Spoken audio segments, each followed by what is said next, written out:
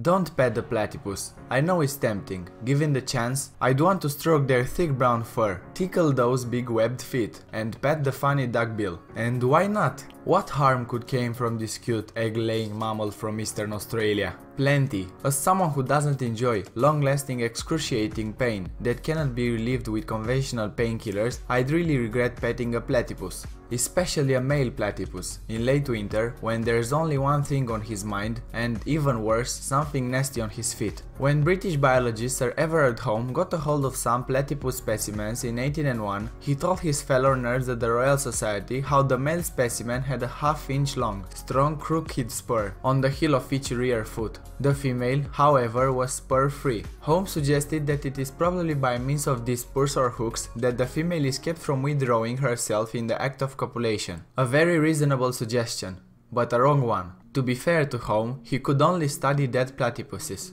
If Holmes could have spent a year hanging out with living platypuses in their river homes, he would have seen that this shy, semi-aquatic, mainly nocturnal mammal is mostly interested in hunting on the river bottom for delicious insect larvae, crayfish and shrimp. In other words, the platypus is usually an eater, not a lover. But that changes in late winter. The males' testes swell, they start fighting over the females, and when they fight, they wrap their legs around their opponent and viciously stab with those sharp spurs. With all the action, Holmes probably wouldn't be able to see that the males are also injecting each other with venom. Venom made by their crural glands, a sweat gland co-opted by evolution that swells with about a teaspoon's volume of venom during mating seasons. But even if he didn't know about the venom, Holmes would still see the loser collapse, its limbs paralyzed, while the winner went off to be a lover. And once mating season's over, the lovers would go back to being eaters, their testes go back to normal size, and their crural glands go dormant. The good news, there have been no recorded human fatalities.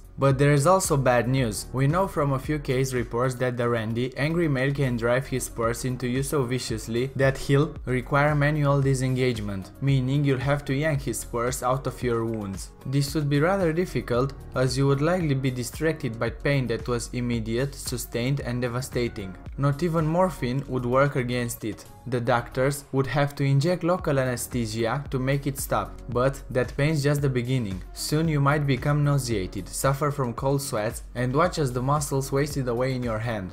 That's all for today. Thanks for watching and please share and subscribe.